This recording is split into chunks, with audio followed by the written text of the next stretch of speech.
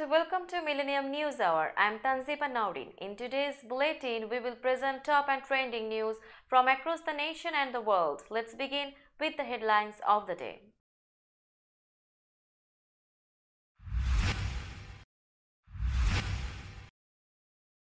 Black Hawk helicopter crashes in Alabama, killing 2 crew.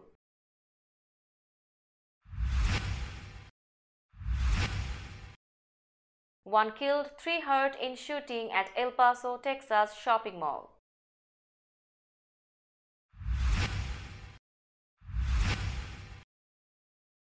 Arizona Interstate reopens after deadly crash leak.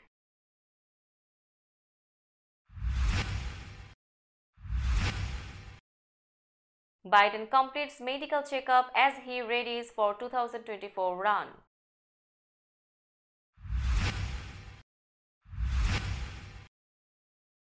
Blinken off to Europe amid soaring tensions with China.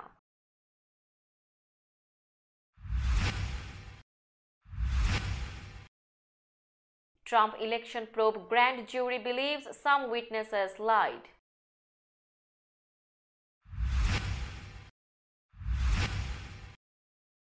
EPA head says Ohio train spill site as residents demand info.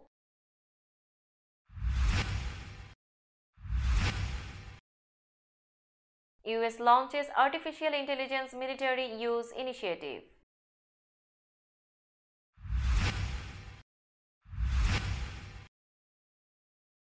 Amanda Gorman writes children's book Something Someday.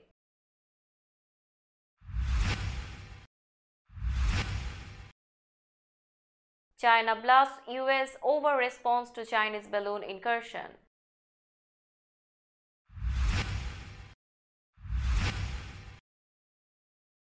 Pakistan train explosion kills 1, owns 8 passengers.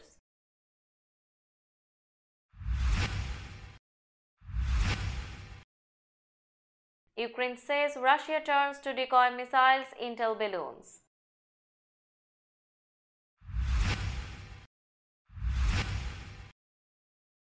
Revelers celebrate street carnival across German Rhineland.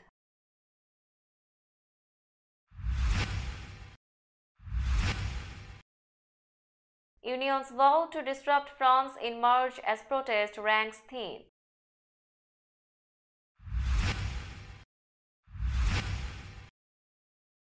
China-Iran call on Afghanistan to end restrictions on women.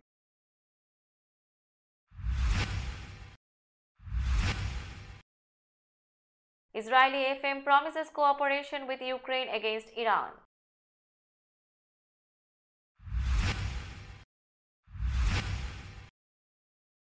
Philippines quake causes hospital evacuation, minor damage.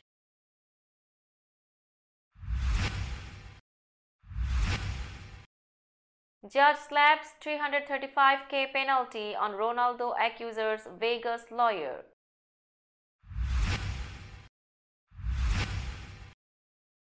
Celtics remove interim tag, name Joe Mazzulla head coach.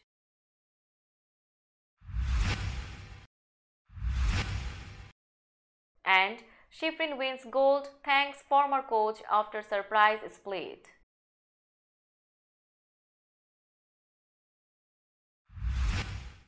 Now news in detail. A Black Hawk helicopter from the Tennessee National Guard crashed Wednesday in Alabama, killing 2 crew members, the Tennessee National Guard said. We are deeply saddened by the loss of 2 Tennessee National Guardsmen, and our prayers are with their families during this heartbreaking tragedy, Brigadier General Warner Ross, Tennessee's Adjutant General, said in a statement. We ask Tennesseans to join us in supporting their families during this time of unthinkable grief. According to Ross, 2 members of the Tennessee National Guard were killed during a flight training mission. The helicopter crashed around 3 p.m. local time and caught fire. The Madison County Sheriff's Office said there were no injuries to anyone on the ground when the helicopter crashed. We have no survivors, Sheriff's investigator Brent Patterson said. We have a crime scene here. We have it taped off. The UH-60 helicopter, more widely known as a Black Hawk, crashed in the unincorporated community of Harvest along Alabama Highway 53, the Alabama Law Enforcement Agency said in a statement. One person was killed and three more were wounded Wednesday in a shooting at a shopping mall in El Paso, Texas, adding to the dozens of people already killed this year in mass shootings across the United States. El Paso police said hours after the gunfire that two people had been taken into custody, though details of what led the shooting remained unclear. Interim Police Chief Peter Pasillas said that Cielo Vista Mall was still considered a crime scene and that it would remain locked down until authorities had completed their investigation. Pasillas stressed that the danger had passed. There is no more danger. I want to repeat that. There is no more danger to the public, Pasillas said. The shooting happened in a busy shopping area and across a large parking lot from a Walmart where 23 people were killed in a racist attack targeting Hispanic people in 2019. El Paso, with a largely Latino population of about 700,000 people, sits on the U.S. border with Mexico, where residents of both countries cross frequently. The main freeway in southern Arizona reopened in both directions Wednesday evening, and officials said people leaving southeast of downtown Tucson could return home a day after a deadly crash sent acrid plumes into the desert sky and prompted evacuations. The public may resume normal activities, Arizona's Department of Public Safety said in a statement Wednesday night. Less than 2 miles of Interstate 10 had been closed in both directions for more than a full day after a tractor pulling a box trailer crashed Tuesday afternoon. Residents within a half mile of the crash initially were told to leave, and those within 1 mile were told to shelter in place after liquid nitric acid was determined to be leaking from the wreck. The shelter-in-place order was extended for a time to 3 miles but was lifted altogether by Wednesday night. Before that, area residents were told to turn off heaters and air conditioning systems that bring in outside air. The acid sent up airy yellow and red plumes over a section of the asphalt roadway that runs through dry land scattered with scrub brush.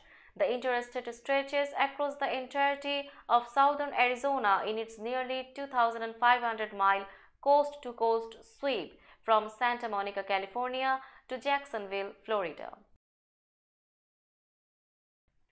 President Joe Biden had a routine medical checkup Thursday at Walter Reed National Military Medical Center, a keenly watched exam as the oldest president in history makes plans for an expected re-election campaign. Biden was at the hospital in Bethesda, Maryland for about 3 hours before leaving by helicopter shortly after noon for the White House. The White House was expected to release a letter later Thursday that would discuss the results. The exam was straightforward, White House Press Secretary Karine Jean-Pierre told reporters. They are working to finalize the memo. Biden, 80, last had a standard medical exam in November 2021. During that 5-hour-plus visit, he went through a combination of blood, physical, gastrointestinal, dental, vision, and neurological tests. Afterward, Dr. Kevin O'Connor, Biden's primary care physician since 2009, signed a 6-page memo that called Biden healthy, vigorous, and deemed him fit to successfully execute the duties of the presidency. Soaring U.S. tensions with China, fears of a new Russian offensive against Ukraine, and a stalemate with Turkey over NATO expansion will top Secretary of State Antony Blinken's agenda as he heads to Europe this week. Blinken left Washington on Thursday for nearly a week of meetings in Germany, Turkey, and Greece, the State Department said Wednesday. He starts his 6-day trip at the Munich Security Conference, where he will join Vice President Kamala Harris in representing the Biden administration. Speculation is high that Blinken might use the opportunity to meet top Chinese foreign policy official Wang Yi, who will also be attending the Munich conference. No such meeting is yet scheduled, but if one takes place, it would be the first high-level discussion with China since Blinken postponed a trip to China last week over its suspected spy balloon. A wide array of other senior foreign officials will also be at the Munich conference, and apart from increasing worries over Chinese surveillance activities, the situation in Ukraine ahead of an anticipated spring offensive by Russia is expected to be a prime concern. The conference is taking place on the eve of the one-year anniversary of Russia's invasion of Ukraine, and last year's iteration was dominated by warnings from the US and its NATO allies that a war was imminent. A special grand jury that investigated efforts by then-President Donald Trump and his allies to overturn his election laws in Georgia says it believes some witnesses committed perjury, and it recommends that prosecutors seek charges. The panel recommended that the district attorney seek appropriate indictments for such crimes where the evidence is compelling.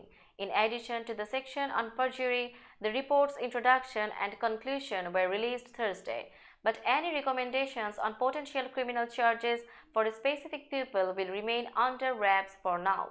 While the report is silent on key details, including who the panel believes committed perjury and whether other indictments should be pursued, it marks the first time the grand juror's recommendations for criminal charges tied to the case have been made public.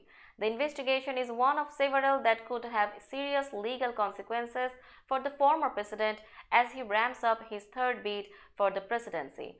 Despite Trump's persistent contentions, the grand jurors found by a unanimous vote that no widespread fraud took place in the Georgia 2020 presidential election that could result in overturning the election. Residents of the Ohio village upended by a freight train derailment packed a gymnasium demanding reassurances after toxic chemicals spilled and burned in a huge plume over their homes and businesses. State officials insisted yet again that testing shows the air is safe to breathe around East Palestine, where just under 5,000 people live near the Pennsylvania state line. They promised that air and water monitoring would continue. Many who had waited in a long line snaking outside the gym came away frustrated that they didn't hear anything new. Some booed or laughed each time they heard the village mayor or state health director assured them that lingering odors from the huge plumes of smoke aren't dangerous and the water is fine to drink. In the nearly 2 weeks since the derailment forced evacuations, residents have complained about suffering from headaches and irritated eyes and finding their cars and lawns covered in soot. The hazardous chemicals that spilled from the train killed thousands of fish, and residents have talked about finding dying or sick pets and wildlife. With the community in the national spotlight, U.S. Environmental Protection Agency Administrator Michael Regan prepared to visit Thursday to assess the ongoing response and hear from impacted residents.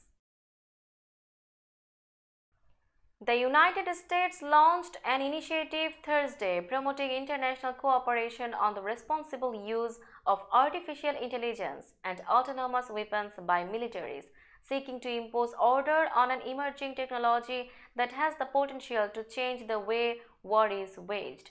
As a rapidly changing technology, we have an obligation to create strong norms of responsible behavior concerning military uses of AI, and in a way that keeps in mind that applications of AI by militaries will undoubtedly change in the coming years. Bonnie Jenkins, the State Department's Undersecretary for Arms Control and International Security, said. She said the U.S. political declaration, which contains non-legally binding guidelines outlining best practices for responsible military use of AI, can be a focal point for international cooperation. Jenkins launched the declaration at the end of a two-day conference in The Hague that took on additional urgency as advances in drone technology amid the Russia's war in Ukraine have accelerated a trend that could soon bring the world's first fully autonomous fighting robots to the battlefield. Amanda Gorman's next literary project is a collaboration with a prize-winning illustrator for a children's book coming out this fall. Viking Children's Books announced Wednesday that Something Someday by Gorman and Christian Robinson is scheduled for September 26. Viking is calling the book a message of hope about the ability to make a difference in a troubled world.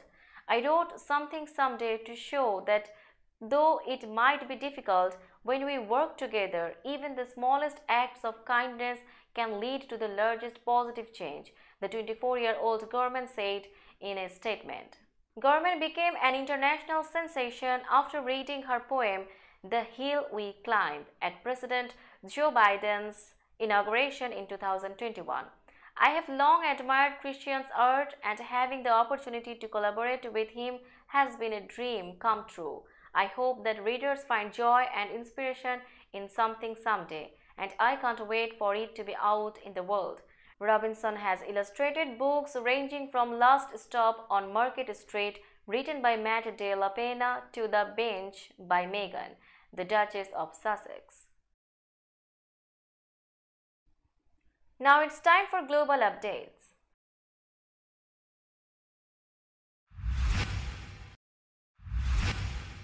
China's ceremonial parliament has accused American lawmakers of trampling on the sovereignty of other nations after the US passed a measure condemning a suspected Chinese spy balloon's intrusion into US airspace.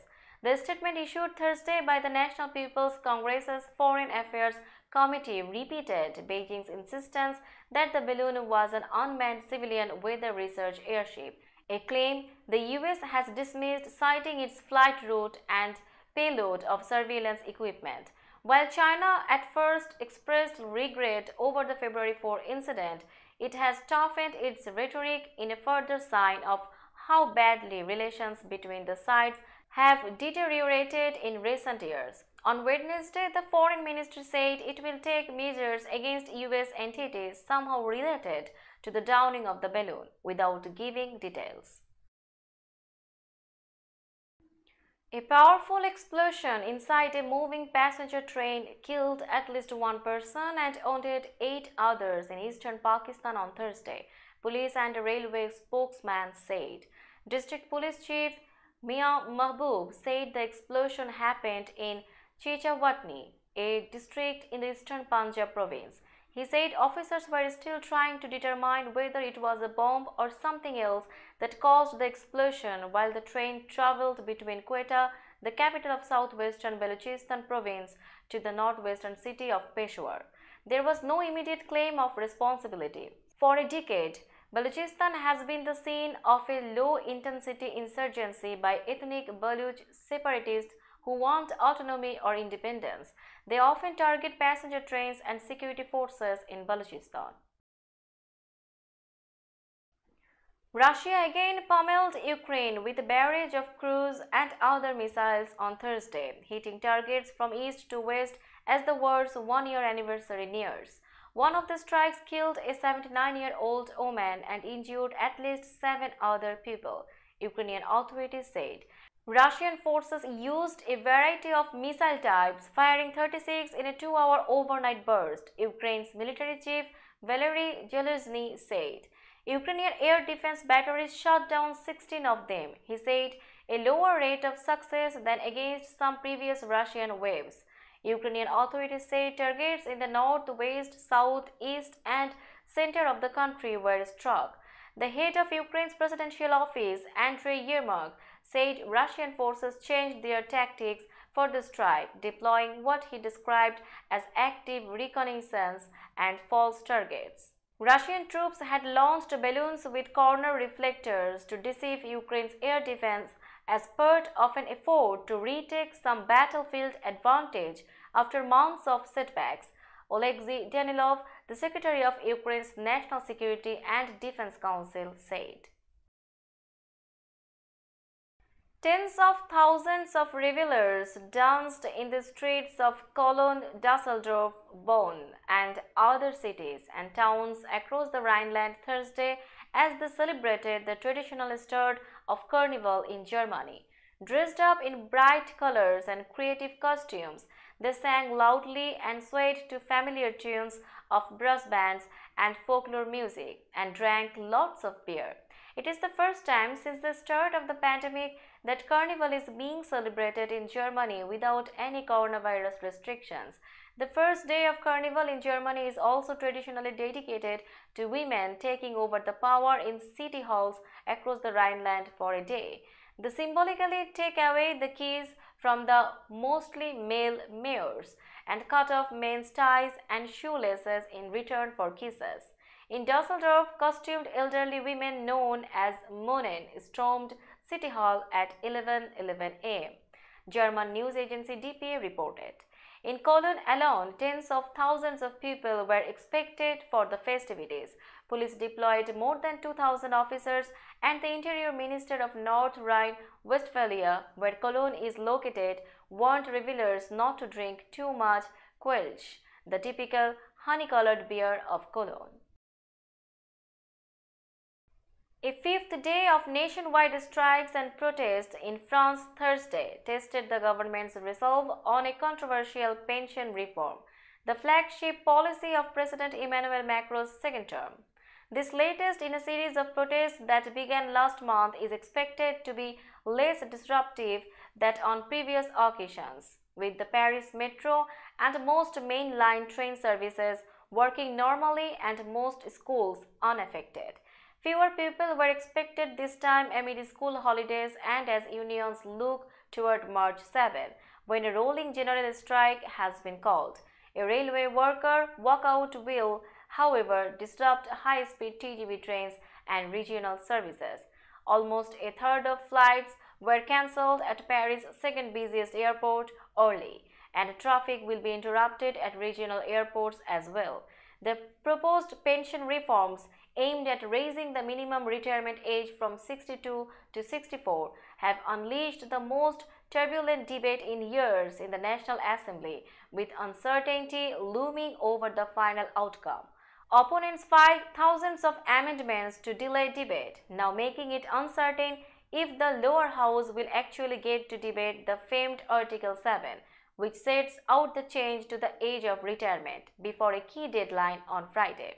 The pension bill, whether or not it has been fully debated, will then automatically go to the Senate, the upper house, for consideration.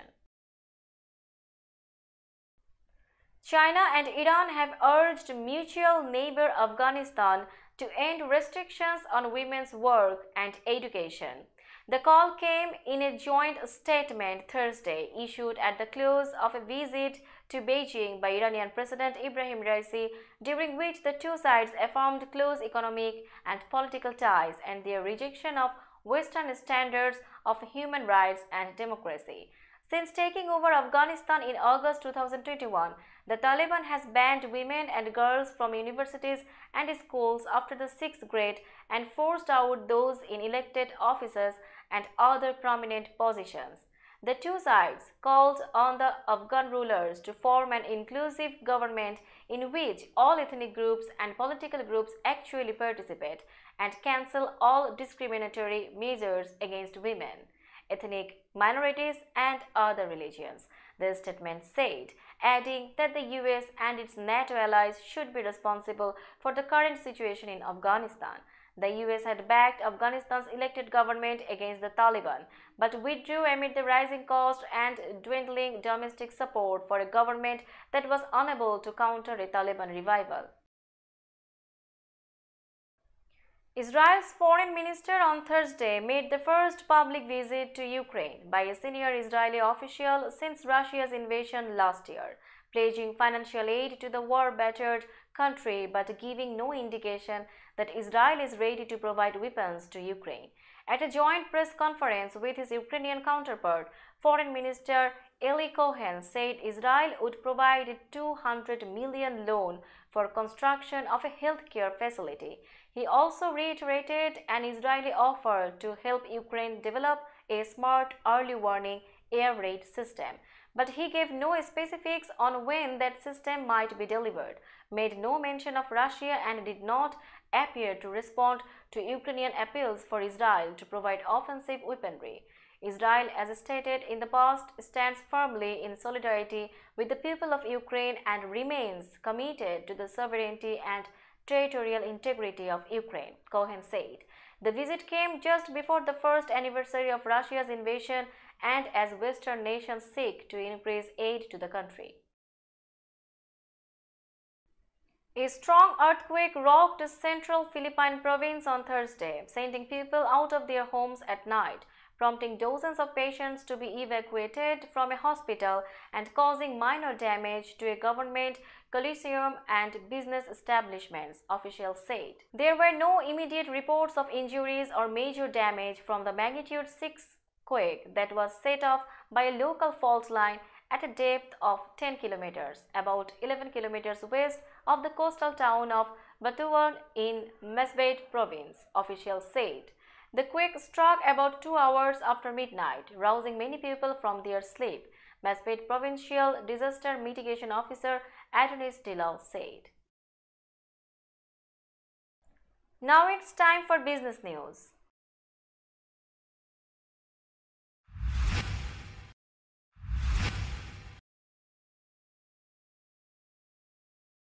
Today's New York stock close price is 16,016.09. The NYSE composite is decreased by 9.02 points or 0.06%.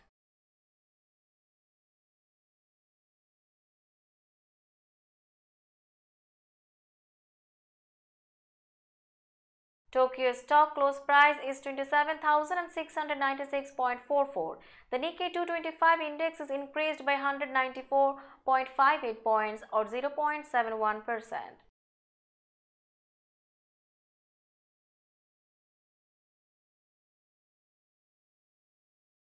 Shanghai stock close price is 3,249.0295. The Shanghai Composite Index is decreased by 31.46 points or 0.96%.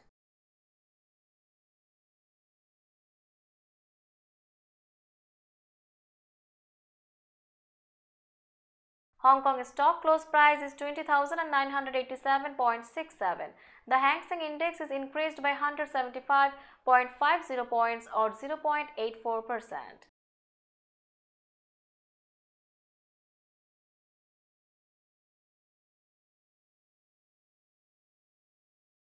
Bombay stock close price is 61,319.51. The Sensex index is increased by 44.42 points or 0.07%. Let's have a look on today's sports stories.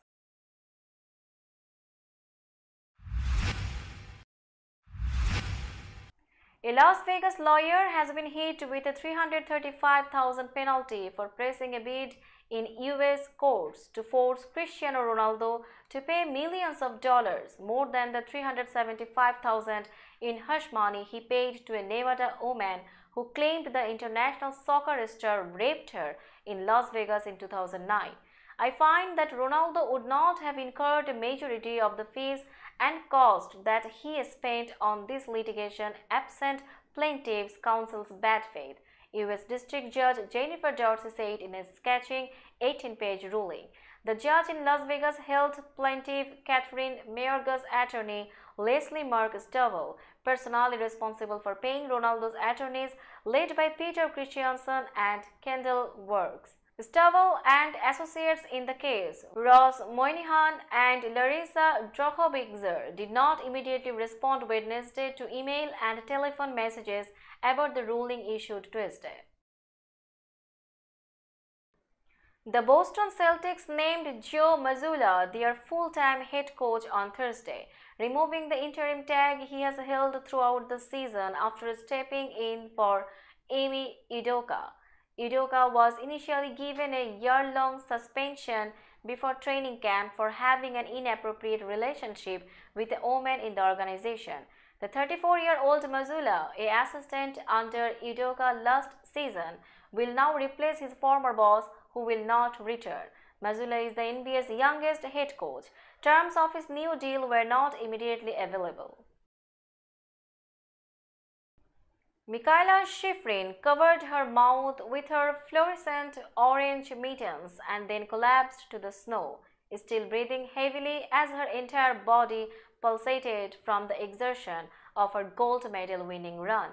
What a relief after a hectic week for the American skier, having endured a small protest aimed at her by environmentalists who mistakenly thought she was using a helicopter for training. Schifrin's team was thrown into disarray 2 days before the giant slalom at the World Championships when her longtime coach Mike Day left suddenly when Schifrin told him she wanted to change her staff at the end of the season. It's been definitely some high levels of stress these days, Schifrin said. It was very difficult today to keep the focus and keep the intensity on the right level. Day had coached Schifrin since 2016 and was with her for 65 of her 85 World Cup wins. Schifrin needs just one more win to match Ingemar Stenmark's overall record of 86 victories, having already broken Lindsey Vonn's women's mark of 82 wins. Let's have a look on today's weather forecast.